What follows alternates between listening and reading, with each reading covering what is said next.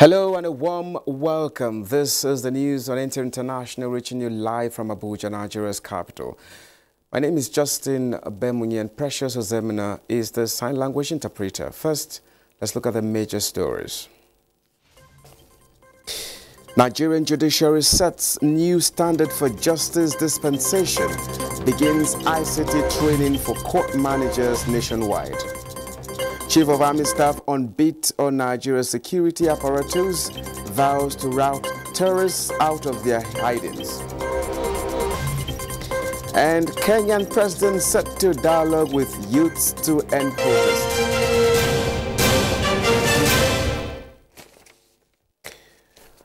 In a significant show of commitment to regional security, the federal government has reaffirmed its dedication to ending insecurity in the Northwest region.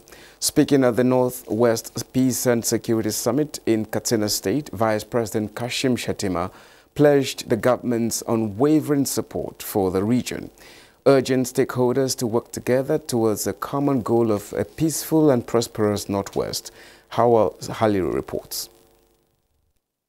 The summit, organized by the Northwest Governors Forum in collaboration with the United Nations Development Programme (UNDP), aims to foster regional cooperation, strengthen security efforts, and promote sustainable development in the region. The Vice President's keynote address set the tone for the summit, which brought together governors from the 7 Northwest states and development partners. He emphasized the need for collective action to address the region's insecurity challenges. We have also identified a roadmap that includes integrating military, political and socio-economic strategies, enhancing cross-border cooperation, investing in youth empowerment and education, strengthening local institutions, promoting inclusive dialogue, prioritizing prevention and resilience building measures, and engaging regional neighbors for support. Governor Duko Umaru Radda of Katsina State, who hosted the summit, praised the federal government's commitment to regional security. We must act with urgency, determination, and unity of purpose.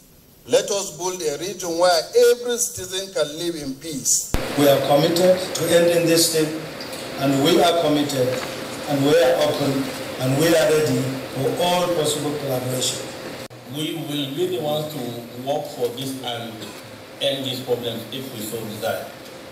Nobody will come from somewhere to work for us. The UNDP resident representative reiterated the organization's support for region's development and security efforts. She stressed the importance of addressing the root causes of insecurity. The Northwest region holds immense potential for transformation as we navigate the challenges of fragility.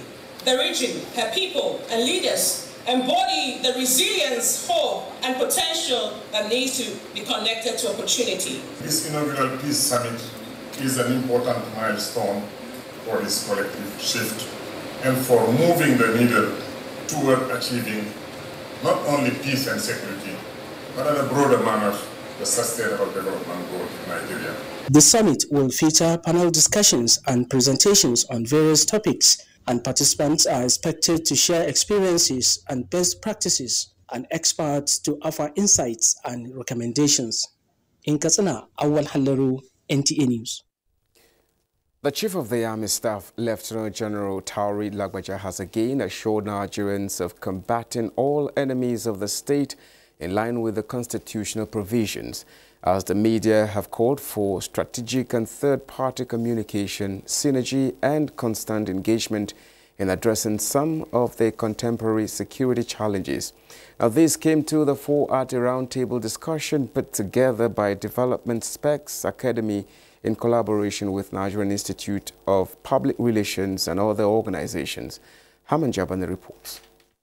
The engagement with the theme Symmetrical National Security Challenges, the Army and the National Development is designed to strengthen public awareness about security challenges, project national interest in communication without propaganda, and define the roles of the citizens in supporting the military as collaborative efforts will help in addressing security challenges in the country. Chief of the Army Staff, Lieutenant General Tauri Lagbaja, is glad that the platform will provide a better understanding of the military's role in national security and address misconceptions about their operations while combating all enemies of the state in line with the constitutional provisions. That is why the army is open to ideas, is open to opinions from all segments of the society.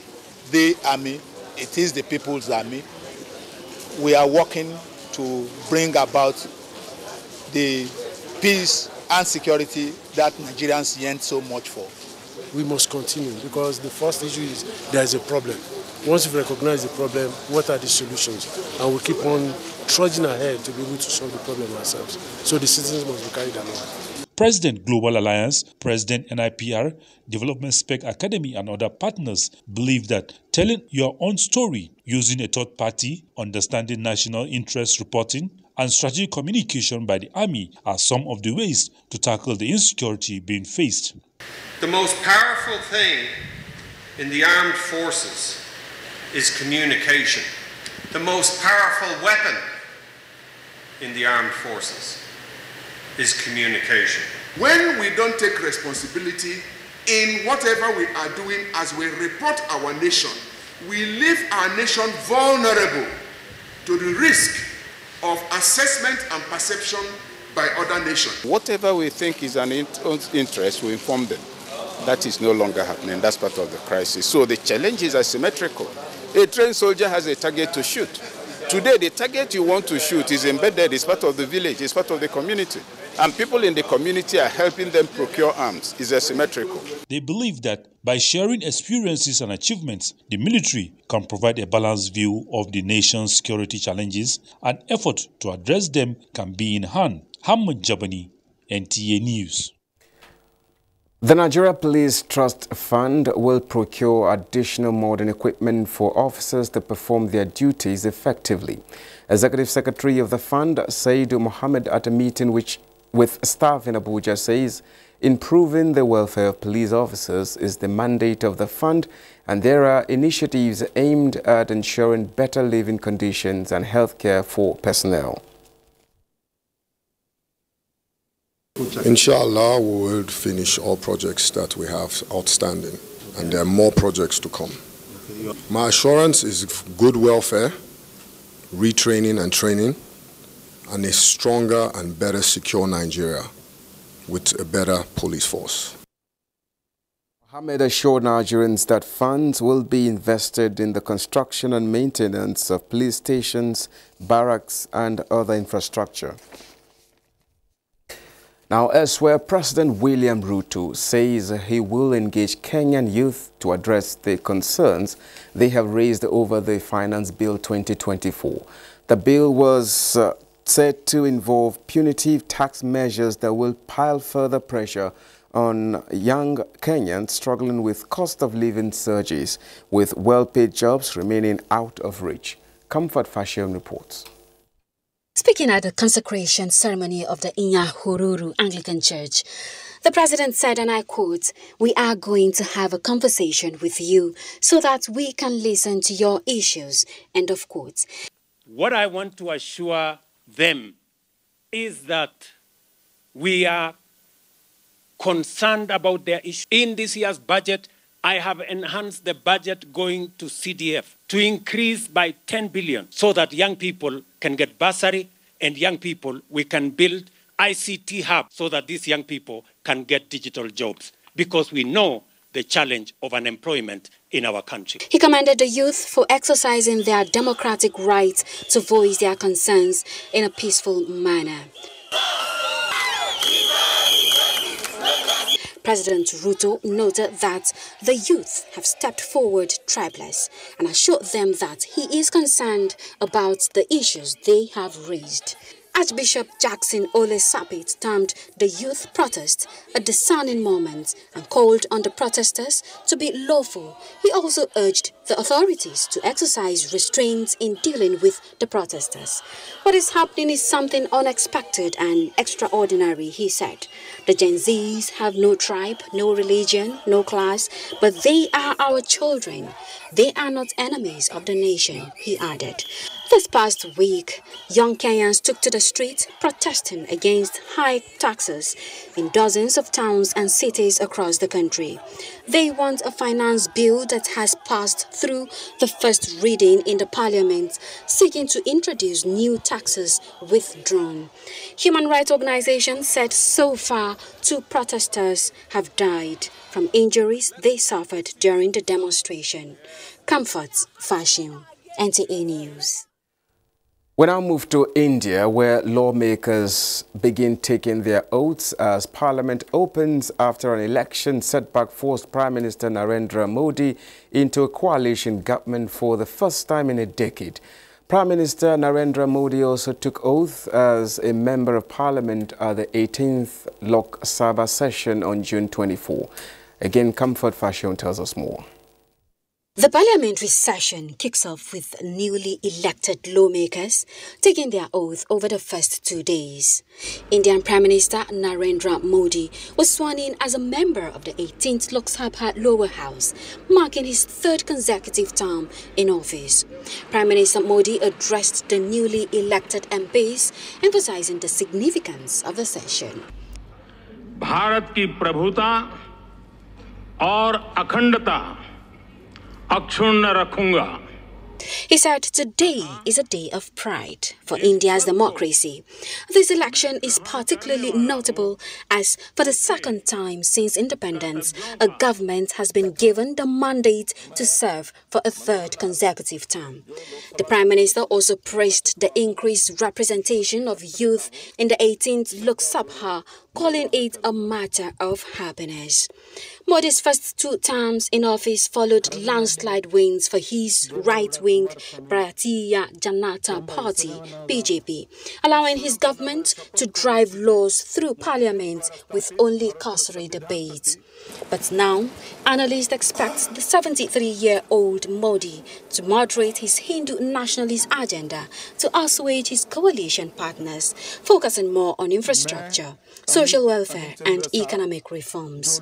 Minister of Parliamentary Affairs, Kiran Rijiju, on Monday called for a peaceful and productive session, but Indian media said they expected lively debates with a far stronger opposition. This historic session of the oath-taking marks the first time a swearing-in ceremony is being held in the new parliament building since independence. Comforts Fashion, NTA News. Now, French far-right leader Jordan Bardella says that his National Rally Party is ready to take power six days before voting in France's most divisive election in decades. The National Rally is today the only movement capable of implementing the aspirations clearly and reasonably expressed by the French people. Bardella, 28, told a press conference as he set out the party's program for government. President Emmanuel Macron called snap parliamentary elections following his defeat by the RN in European elections. The move stunned the country and put the far-right in pole position to win power for the first time in France's post-war history. Weekend polls showed the RN garnering 35 to 36% of voting intentions in the first round, ahead of a left-wing alliance on 27 to 29.5% and Macron's centrists in third on 19.5 to 22%. Bardella, the telegenic party president, credited with helping the RN clean up its extremist image, has urged voters to give the Eurosceptic party an outright majority to allow it to implement its anti-immigration law and order program. The election is shaping up as a clash between the RN and the left, led by the hard left France on board of veteran firebrand Jean-Luc Mélenchon. A top U.S. general is making a rare trip to Africa to discuss ways to preserve some of the U.S. presence in West Africa after Niger decided to kick out the U.S. military in favor of partnering with Russia in a major setback for Washington. Air Force General C.Q. Brown, chairman of the Joint Chiefs of Staff, told reporters before landing in Botswana on Monday for a gathering of African chiefs of defense that he was going to speak with several partners in the region. Comfort Fashion tells us more. The first U.S. troops withdrawal from bases in Niger and Chad and the potential to shift some troops to other nations in West Africa will be key issues as a top U.S. military officer meets with his counterparts this week at the Chiefs of Defense Conference. General C.Q. Brown, chairman of the Joint Chiefs of Staff, arrived in Botswana Monday as the U.S. faces a critical inflection point in Africa. Increasingly, military juntas that overthrew democratic government in Mali, Burkina Faso and Niger are reassessing their ties to the U.S. and the West and turning instead to mercenaries linked to Russia for security assistance. Speaking to reporters as he traveled to Gaborone, Brown said that as the U.S. pulls its 1,000 troops out of Niger, including from a critical counterterrorism and drone bases there, other West African nations want to work with the U.S. and may be open to an expanded American presence. The conference, he said, will give him a chance to speak with a number of his African counterparts and listen to their objectives and concerns. Brown, however, declined to say which countries were under consideration, but a U.S. official revealed that President Joe Biden's administration has had initial conversations with countries including Benin, Cote d'Ivoire and Ghana. Brown and other defense officials said the conference is a chance to show African leaders that the U.S. can listen and accept local solutions. Comfort, fashion, NTA News. You're watching the news on Enter International. We now take a break. More reports when we return. Do stay with us. Tuberculosis, popularly known as TB, is an airborne disease that can be contracted by anybody regardless of age, tribe, and socioeconomic status. Despite availability of new testing equipment for TB, diagnosing TB in children is still more difficult than in adults. During the National Childhood TB Testing Week that will be taking place across the country, healthcare workers from the national and state TB programs, with support of various partners, will visit our communities to create more awareness and conduct screening and testing for TB among children. TB is treatable and curable only if detected early. Every child's life matters. Let us join hands together and end TB among our children and in Nigeria. Thank you. God bless the Federal Republic of Nigeria. The federal government of Nigeria wants vandals of national assets, electricity transmission towers, cables and other facilities to desist from this act of sabotage. Vandalism is a serious crime punishable under the law. Vandalizing electrical equipment will affect millions of Nigerians, including your loved ones. Remember that national assets belong to all of us, hence the need to protect them. Report all cases of suspicious movement around electrical facilities to security agencies. When you see something, say something. This message is from the Federal Ministry of Information and National Orientation in collaboration with the National Counter-Terrorism Center, NCTC, Office of the National Security Advisor. Now, gunmen attack churches and synagogues in Russia's North Caucasus region of Dagestan, killing at least 8 police and National Guard officers and a priest. The attack has left 19 police officers and several civilians dead. Comfort Fashion tells us more. Attacks on police posts, churches and synagogue in Russia's North Caucasus, Republic of Dagestan, have left more than 19 police officers and several civilians dead, and 6 of the gunmen were also killed. The coordinated attacks targeted the cities of Derbent and Makhachkala on the Orthodox festival of Pentecost. The assailants have not been identified, but Dagestan has in the past been the scene of Islamist attacks. 2 churches and a synagogue were targeted in Sunday's attack, as well as a police post in Makhachkala, Dagestan's largest city. An Orthodox church priest was also among those killed. At least 16 people were taken to hospital with injuries. Mr. Melikov announced that 3 days of mourning would begin on Monday. And in South Korea, a massive fire broke out at a lithium battery factory with scores of fatalities, including 18 Chinese nationals. Firefighter Kim Jin-young said over 100 people were working in the factory when workers had a series of explosions from the second floor where lithium-ion batteries were being inspected and packaged. The vast factory had an estimated 35,000 battery cells on the second floor in storage, with more batteries stored in other areas. South Korea's President Yoon Suk-yeol issued emergency instructions to authorities to mobilize all available personnel and equipment to focus on searching and rescuing people. Comfort, fashion, NTA News. The International Atomic Energy Agency, IAEA, has called for an immediate cessation of attacks on the Ukrainian city of Enohoda, a town near the Zaporizhia nuclear power plant, following drone strikes this week that targeted 2 electricity substations in the area. Noting the increase in drone attacks on the plant and its surroundings, IAEA Director General Rafael Grossi said these attacks were completely unacceptable and must stop. Grossi said in a statement on the IAEA website that this is completely unacceptable and it runs counter to the safety pillars and concrete principles which have been accepted unanimously. However, Grossi did not mention Ukraine in his statement and confirmed that the incidents did not directly impact the operation of the power plant.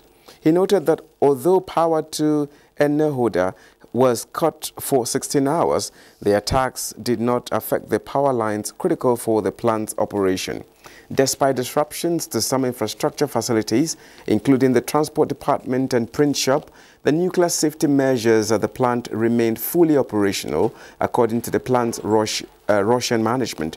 The plant's Russian-installed officials accused Ukraine of carrying out the drone strikes, which reportedly destroyed 1 substation, damaged another, and temporarily cut power to residents. So far, Ukrainian officials have not commented on the incidents. The Zaporizhia plant, captured by the Russian military in the early days of the Russia-Ukraine conflict in 2022, has been a point of contention, with the two sides regularly accusing each other of compromising the facility's safety. Currently, the plant is not producing electricity. The IAEA maintains inspectors at the Zaporizhia plant to monitor the situation.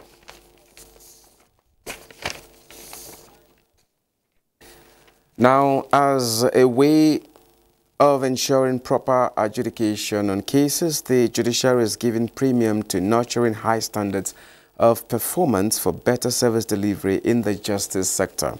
To achieve this goal, chief registrars, heads of judicial service commissions, deputy chief registrars, directors and deputy directors are in Abuja to interact on ways to ensure effective management of cases. Dele Atumbi of our judiciary desk now reports. On learning, real learning, and learning of the new trends in justice delivery are major ways of achieving the expected reforms in the justice sector. Considering the multifaceted nature of justice administration and the many innovations in this regard, emphasis is now on the relevance of information and communications technology in court management and administration. Of a fact, ICT penetrates all aspects of life and now a powerful tool to increase transparency, court efficiency, and the quality of services being rendered by the courts. Participants are expected to identify current challenges in ICT, improve technology, and proactively address them for effective service delivery. As court managers, their relationship with judicial officers in their respective courts is paramount to the attainment of speedy dispensation of justice among the litigants. The court managers are expected to be respectful, cordial, and transparent in their dealings with the judicial officers they are working with and who equally depend on their services. While carrying out your duties, you must abide by and uphold the code of conduct for court staff, which serves as a guide to achieve a high standard of performance for a better service delivery. I therefore urge you to shun all forms of corrupt practices that could bring the judiciary to disrepute. Society evolves, it becomes necessary for the services of the court to be in tandem with its development in order to meet with the modern day realities. Since cooperation is key, participants will learn more on ways to lighten the burden of the court by performing their duties efficiently and in line with global best practices. In Abuja, Dele Atumbi, NTA News. The federal government says the newly released Tela maize seeds developed by Nigerian agriculturists are safe for human and animal consumption. The National Biosafety Management Agency says it has done a proper risk assessment and analysis to ensure the safety of the seeds for human health and the environment. The Tela maize was developed by Nigerian scientists in the Institute for Agricultural Research, Ahmadu Bello University Zaria, and released to farmers this year. The Biosafety Management Agency says the application for the Tela maize was thoroughly examined by 2 committees comprising of experts and scientists from various relevant agencies and the academia, including National Agency for Food and Drug Administration and Control, Nigerian Agricultural Quarantine Service, and National Agricultural Seed Council. Now, the National Cholera Multisectoral Emergency Operations Center, EOC, has been activated in Nigeria as the Nigeria Center for Disease Control and Prevention, NCDC, confirms rapidly increasing cases of cholera with more records of fatalities. Lagos State is the worst hit. NCDC Director General Dr. Jide Idris says Nigeria is employing a One Health approach in the national response to control the spread of cholera, with a wake-up call for governments at the subnationals to prioritize combat plans. This was at a news conference held at the NCDC headquarters in Abuja.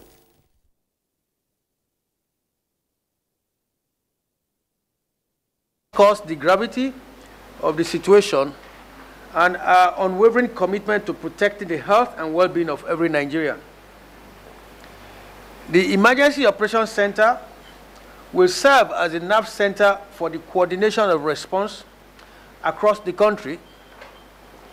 It will also support affected states and local governments, facilitate rapid communication, data analysis, and decision-making processes, mobilize resources, strengthen surveillance and diagnostic capacity and capabilities, enhance case management, training and intensify public awareness and community engagement activities.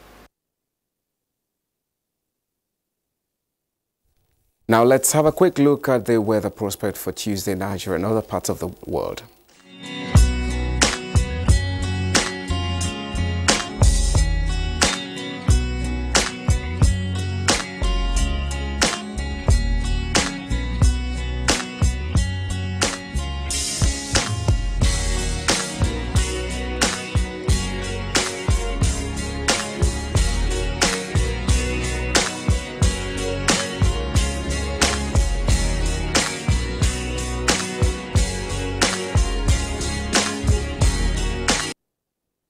This is where the news ends. Thank you so much for being a part of it. My name is Justin Bemuyi, and Precious Ozemina has been the sign language interpreter. We say bye for now.